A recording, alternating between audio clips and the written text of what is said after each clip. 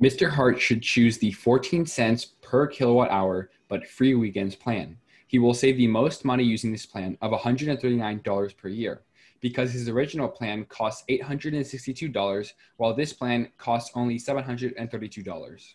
Mr. Hart should not choose the other electrical plans. A flat rate of $90 per month will cost $900 over the full year. The flat rate of 11.2 cents per kilowatt hour with no free nights or weekends costs $792. We calculated these numbers using an Excel spreadsheet. We double checked each other's calculation and we compared the various plans to come to our conclusion. In order to save money, Mr. Hart should use more electrical fans instead of the air conditioning.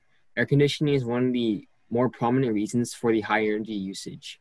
Besides using electric fans, Mr. Hart can turn off the AC when no one is home.